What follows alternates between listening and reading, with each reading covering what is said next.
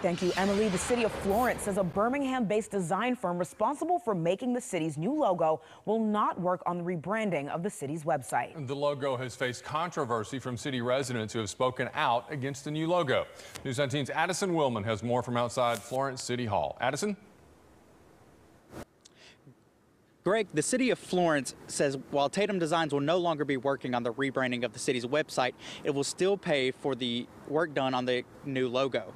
The city of Florence had two contracts with Tatum, one for the logo and one for the rebranding of the city website. The city still owes the company the rest of its $25,000 contract for that logo. The logo uses the first three letters of the city's name, a capital F followed by an L and an O arranged to look like an exclamation point. The logo has faced backlash from thousands of Florence residents. In fact, there's a petition online with over 9,000 signatures demanding changes. In a recent meeting, the Florence City Council voted not to terminate their contract with Tatum Design, but the $75,000 contract to redesign the city's website has been canceled by Tatum.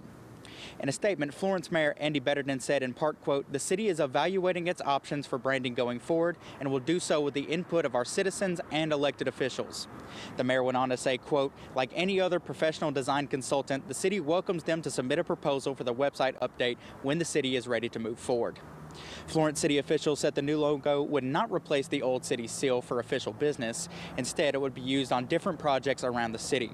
You can read Mayor Betterton's full statement on our website at WHNT.com. Live in Florence, Addison Willman, News 19.